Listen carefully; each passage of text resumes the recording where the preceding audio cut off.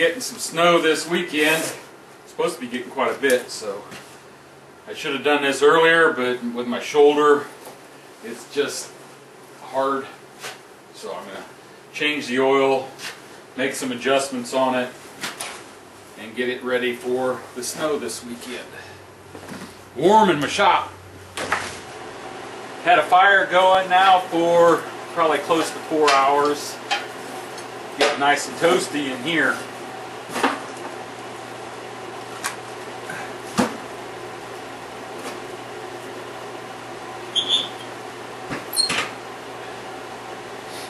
Gonna have to come out of this flannel shirt. Kind of hard to do. On shoulder.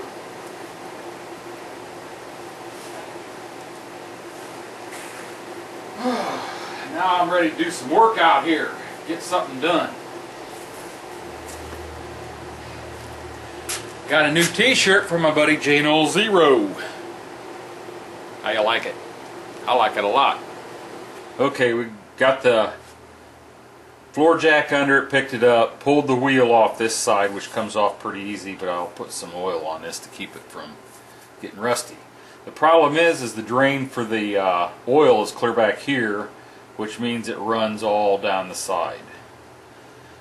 I bought these 1/4-inch pipes to thread in here. Find the one that might stick out a little too far.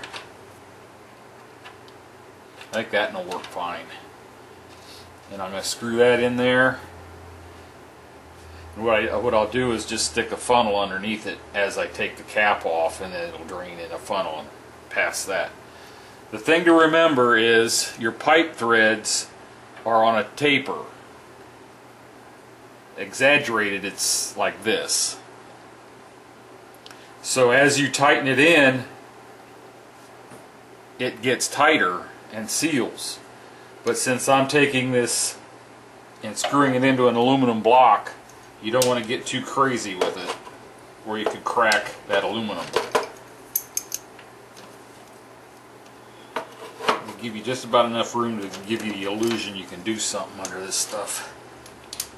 I'll be right back when I get her done. Well, I got most of the mess cleaned up. I'll have to get this put away. Slip the tire back on.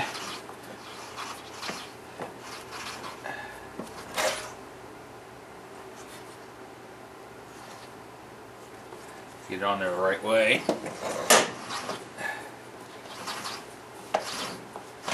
There we go. Put the pin back in. Get some oil in it. Put it back over in the other garage, and we're ready for the snow this weekend.